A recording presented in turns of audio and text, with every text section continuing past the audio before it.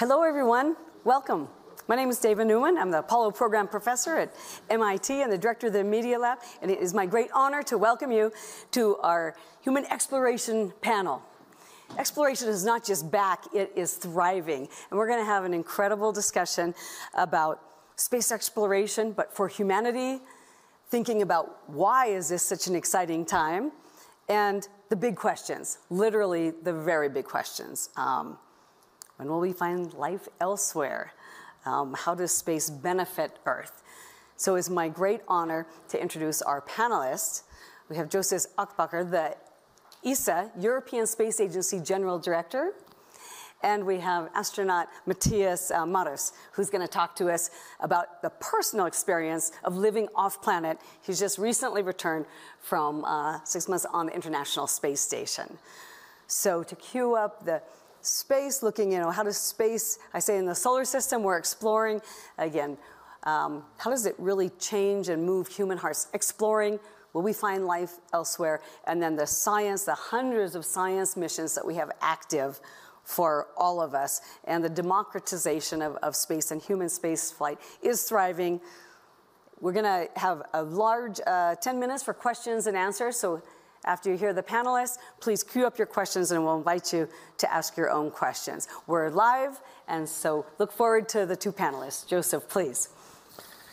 So thank you, Dava, and very welcome also from my side. Very happy to show a couple of slides and say where we are in exploration. And really, we are back in exploration, but back on the front lines of the newspapers because so much has happened recently.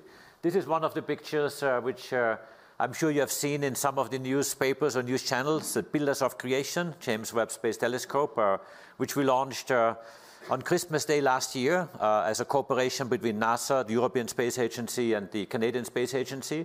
And I think it really shows that, first of all, space is international. We cooperate among the major space agencies, but also we do incredible things. If you create images like this, as they have been created from the James Webb Space Telescope, they really are so stunning because they are looking, or the James Webb Space Telescope is looking back into the very origins of the universe. As you know, the universe is a bit more than 14 billion years old, and we go as close as possible to the Big Bang, about 300 million years after the Big Bang, and this is as close as we can get to really explore, see the creation of the universe, or how it looked like in the very early days, and therefore better understand, of course, where we come from and what this is all about.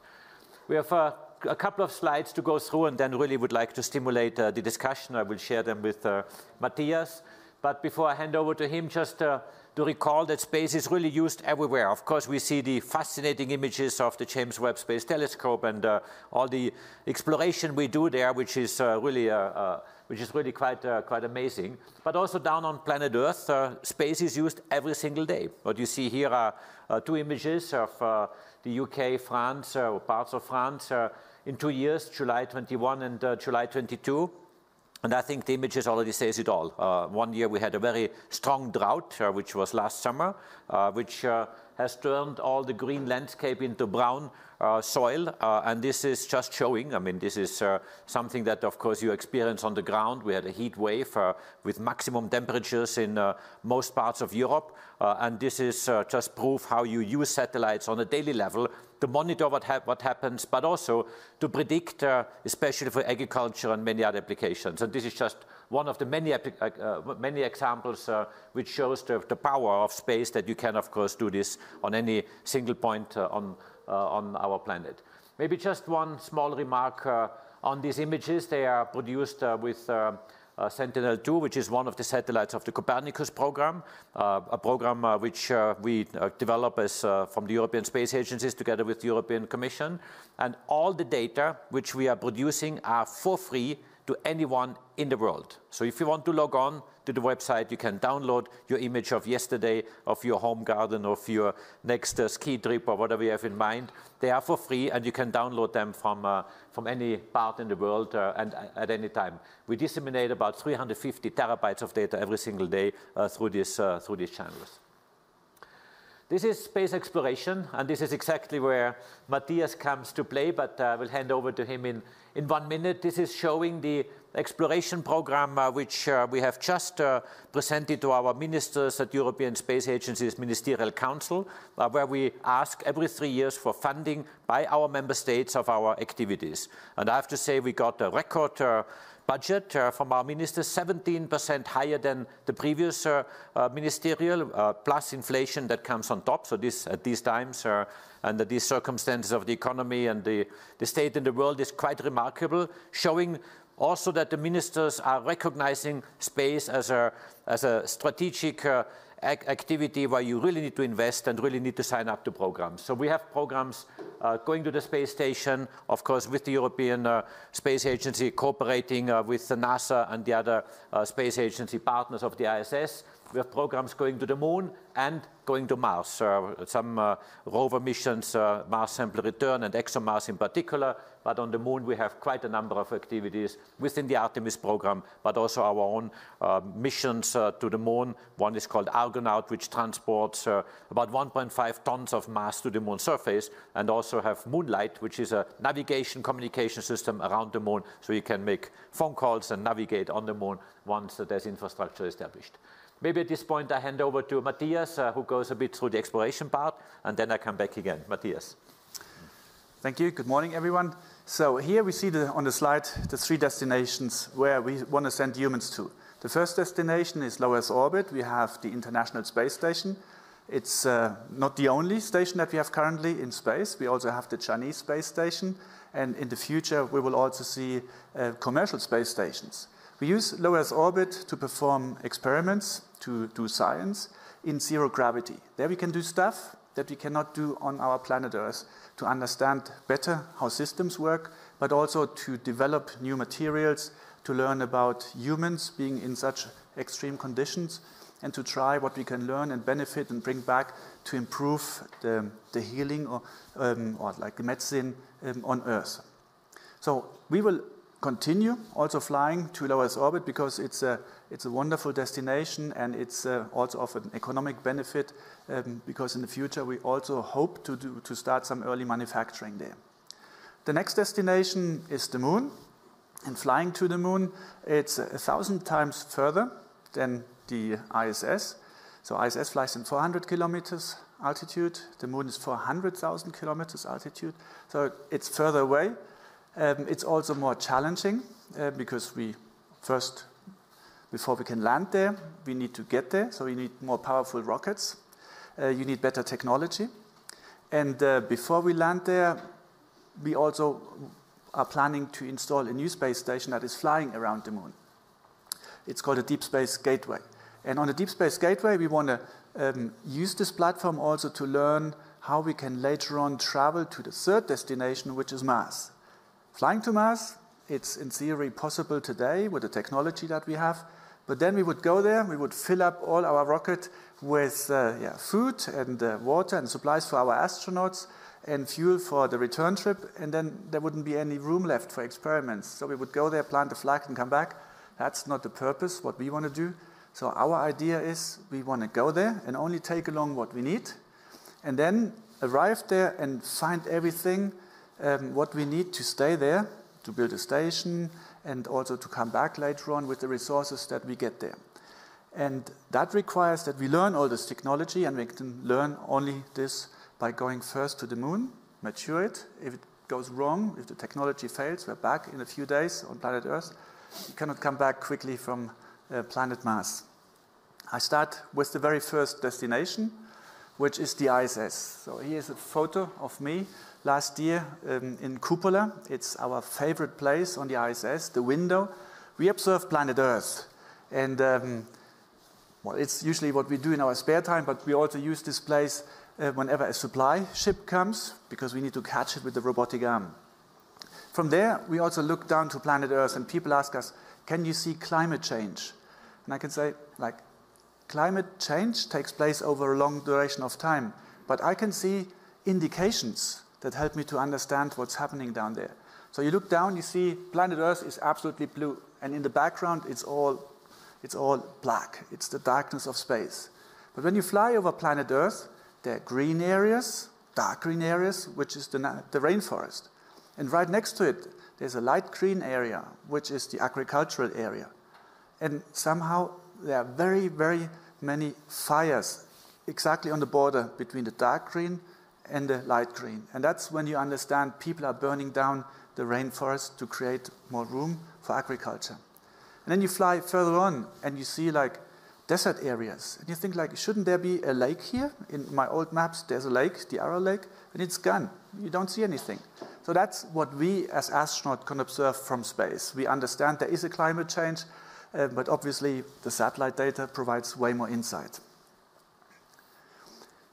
That was the most exciting day for me in space, stepping outside of the spacecraft, stepping into the unknown, repairing something on the outside, but also installing new stuff. And to do this, we need space hardware. And this space hardware we need to improve in order to enable us also for the future to explore the moon. And maybe you can say a few words because you're the expert on this technology. Oh, thank you. Well, EVA, or extravehicular activity, so think about it as taking the entire spacecraft, all the systems, and shrinking it around the human body. So I think it's an engineering feat, but the disadvantage is you're in a pressurized balloon, a pressurized shell, so the astronauts really have to work against the suit. So advanced technology hopefully will go with human performance. We're getting to the moon, we're going to go on Mars. We're going there to explore, to find the evidence of past life or life. So we really need to make the astronauts very, very mobile. So that's where future technologies come in. We're protecting them, we're keeping them alive, keeping them safe, but it's quite a feat, an engineering feat, because you have to provide oxygen, scrub the carbon dioxide, make sure that they're safe and comfortable. So it's the miniaturization of the spacecraft, if you will, and then empowering the astronauts in human performance. Yeah, just to give you an example, we're here in Davos. You see all the mountains on the outside. On the moon, we want to climb down a crater, which is, I believe, 2 kilometers deep. It's very steep. So imagine this suit and climbing down the hills here on Davos, you wouldn't have any chance. So that's why we need better technology to enable us space exploration. And this is the beginning of the new exploration era. It's the Artemis 1 launch.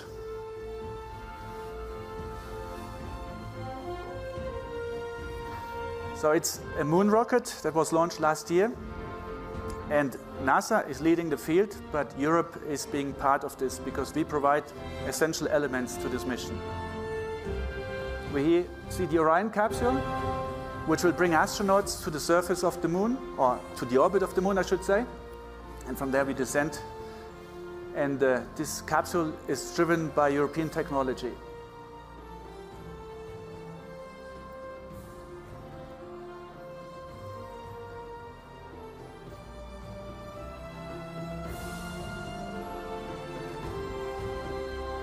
And that's what we hopefully will see in the future. My dream is also to be in that capsule.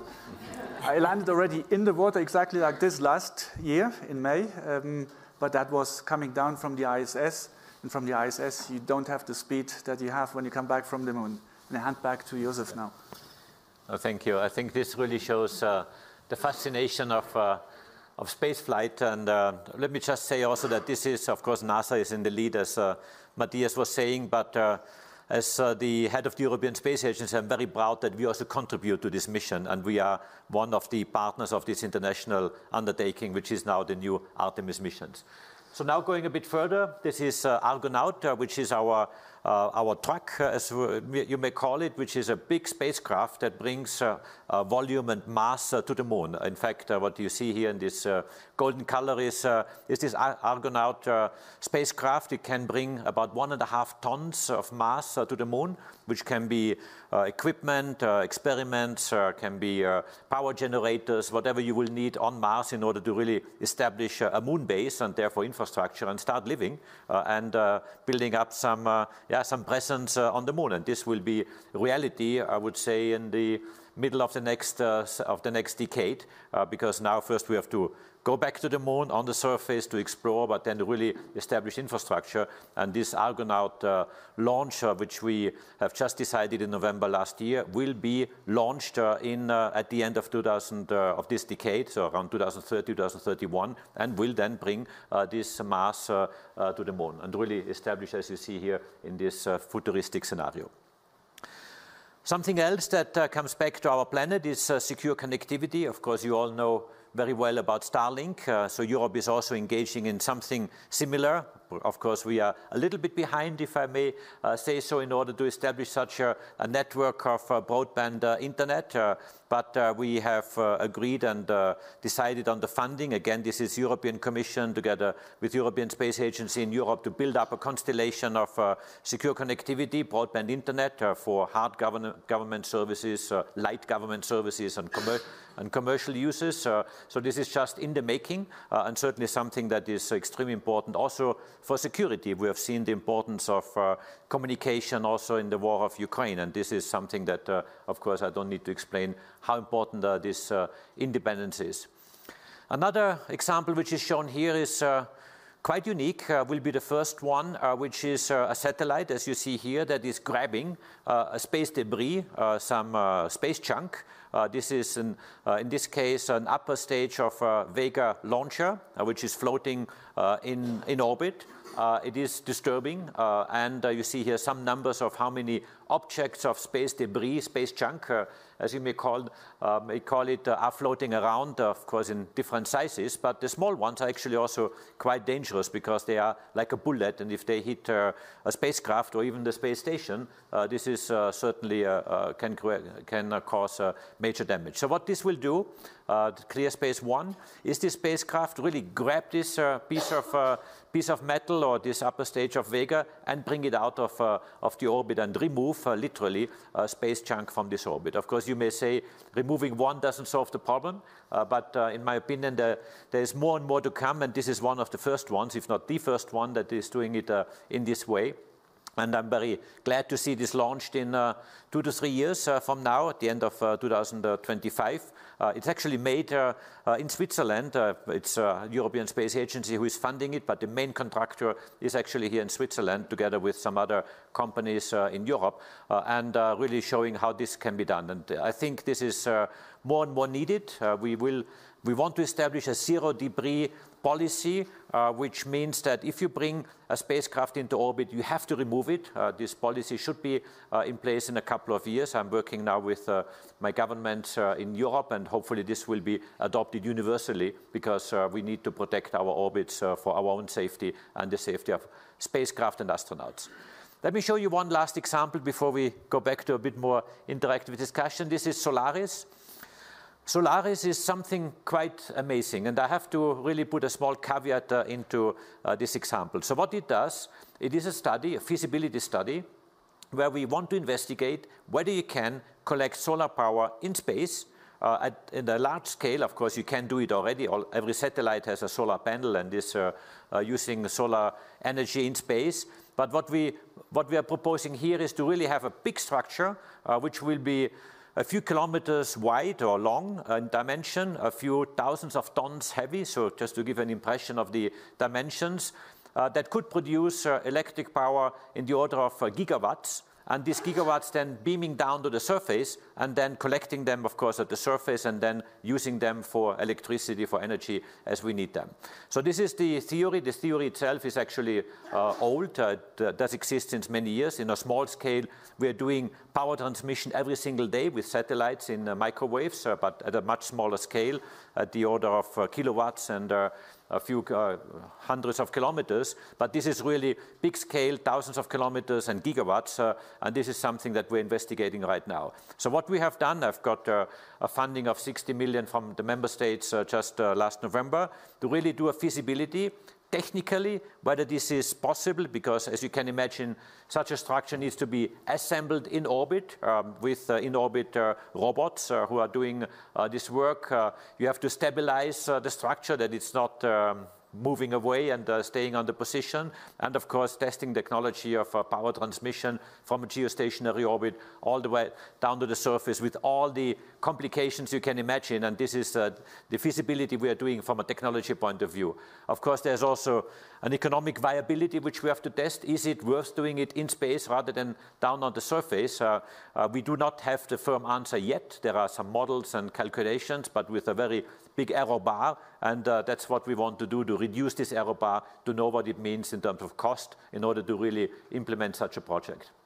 It's very futuristic, but the order of magnitude is quite significant. And if it works, and I really put a big if in the room here, if it works, it would be a huge improvement for climate change, but also energy autonomy, because I don't need to explain how dependent we are in today's energy crisis from other sources, but also climate change, of course, is a huge issue, and this could really solve two of these problems at once, if it works at a large scale, but this we will find out in 2 to 3 years, and then I could come with a major proposal.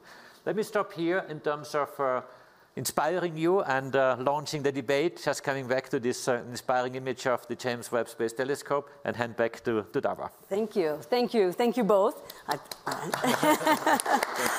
Thank you so much for the inspiring words. So again, starting out close to Earth, low Earth orbit on the International Space Station, we are living off planet. Matthias is living off planet and humanity will continue to live off planet. We will become an interplanetary species, going to the moon to stay this time, to buy down our technologies in preparation of that human mission and exploration of Mars. Why Mars?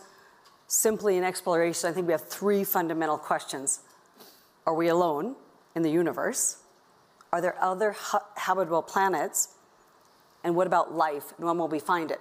Past life, or current life? We have the chemistry, we have the building blocks of life in our exoplanets and on Mars. Sulfur, hydrogen, the building blocks, the chemistry that life would like to exist. So it's an amazing future. It makes us as technologists dream big, make sure that our technology can go to these amazing places. And hopefully you also heard coming back to home. What are the benefits of exploration for humanity in terms of power, in terms of also the biomedical applications, in terms of we always have to be thinking about climate. And we observe the overview effect. All astronauts look down on Earth and think of Spaceship Earth. They think of humanity together. They don't think of which nation they're from. They think of everyone together. We all are astronauts. We've lived through the pandemic. You've been in isolated confinement. And so you're all astronauts. Welcome to the club.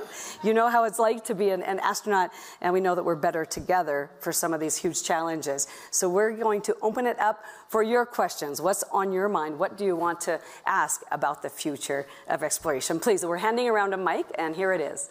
Maybe introduce yourself real quickly, and then your question. I'm Siddharth Jain from India. Question about going to Mars. Is there any way to shorten the time period, or is there any technology coming up which will increase the speed of the craft and reduce the time from 6 months to any shorter period of time? Any new engines coming up for that?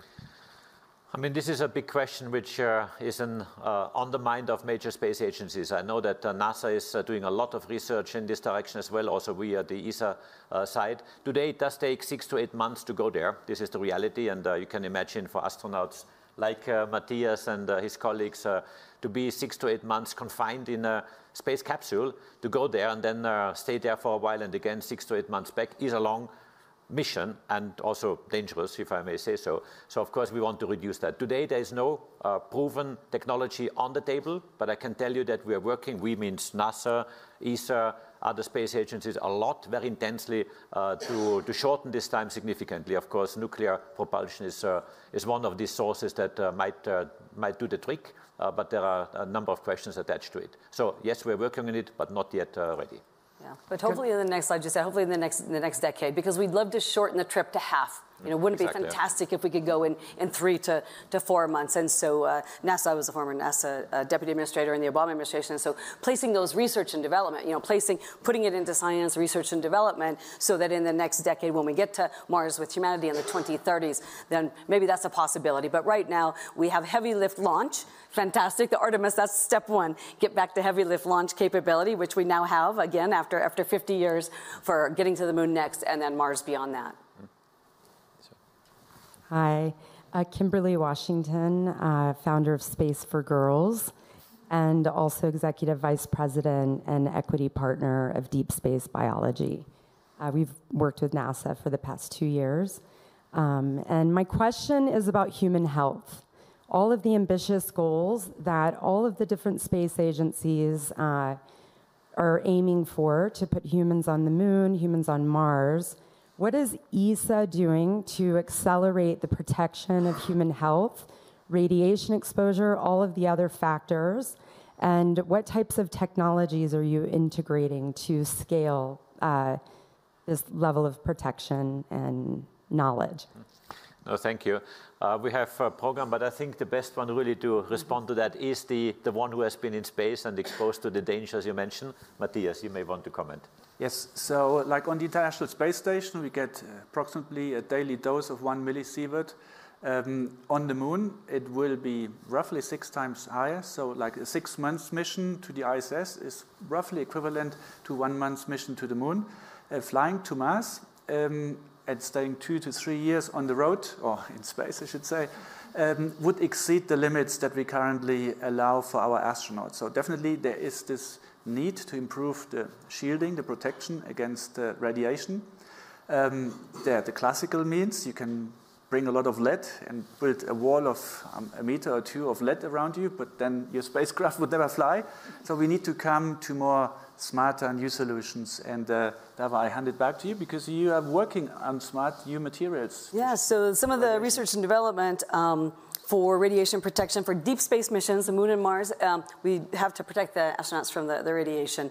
And now it's cosmic galactic rays as well as the solar particles. But there is promising new technologies, polyethylene, some carbon fibers, some boron nano's. So we're looking at new materials and development to help protect astronauts as well as our electronics and the spacecraft. So we'll be able to test those out on the moon, hopefully. So we'll know more answers, before we send the astronauts to Mars. I would also like to mention muscle and bones, because not everyone might be familiar. That's why the International Space Station is an incredible laboratory.